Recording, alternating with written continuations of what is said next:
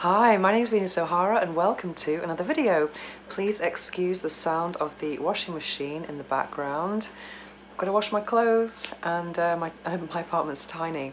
But speaking of sounds, this video is actually about sounds, about music, and many people over the years have asked me to make a video about music during sex, or they've asked me for recommendations, what should we listen to during sex?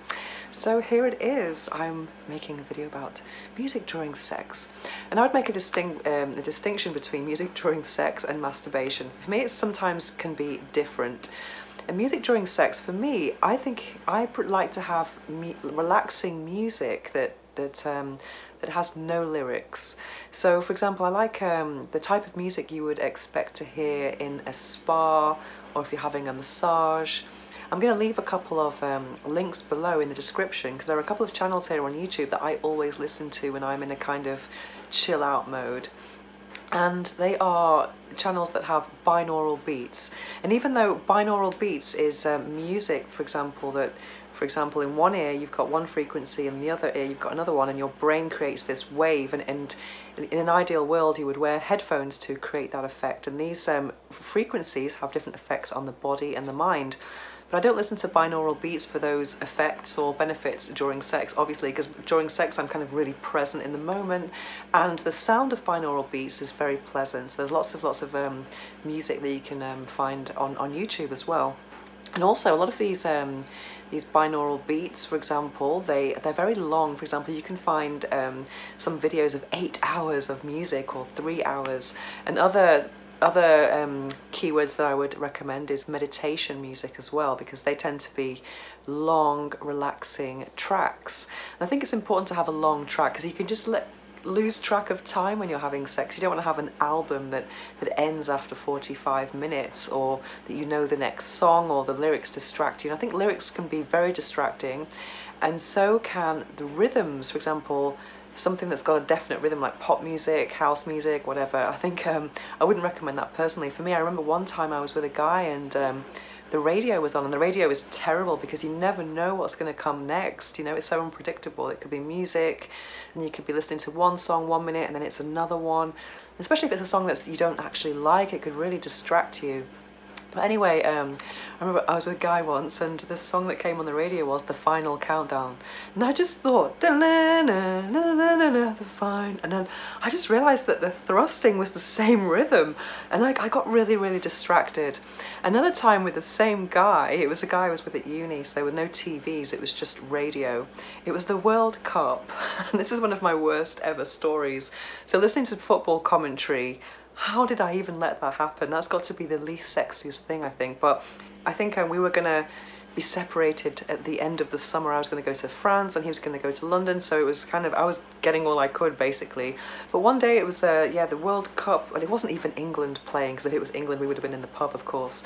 But anyway, so someone scored a goal of a country that wasn't England, another game, and then he just went really fast to kind of speed up and come, and then he got up off the bed and ran to the kitchen where there was a TV and his flatmates were there to watch the fucking action replay. I never swear on my YouTube channel, but I just had to do it, and I was just there in the bed completely shocked.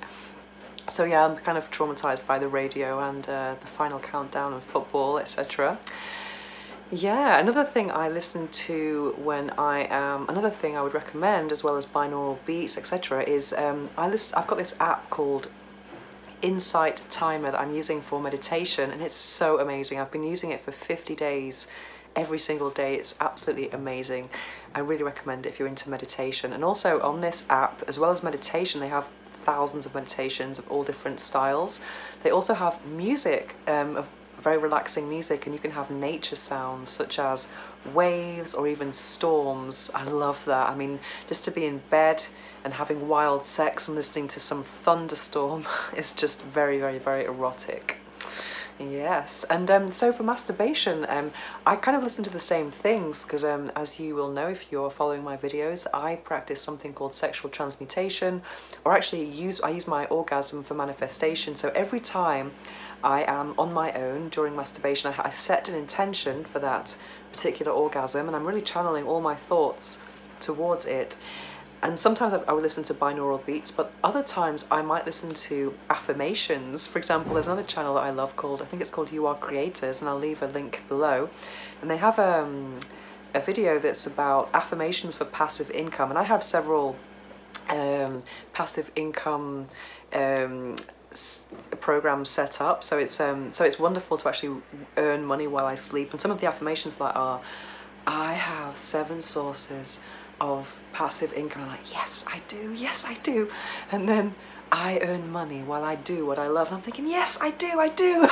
So I listen to that because I think affirmations are, I love affirmations for programming the subconscious mind. So I tend to listen to affirmations that are related to abundance, so absolutely nothing to do with sex.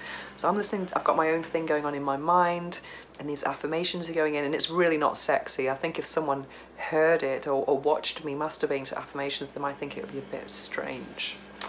But I think it's working.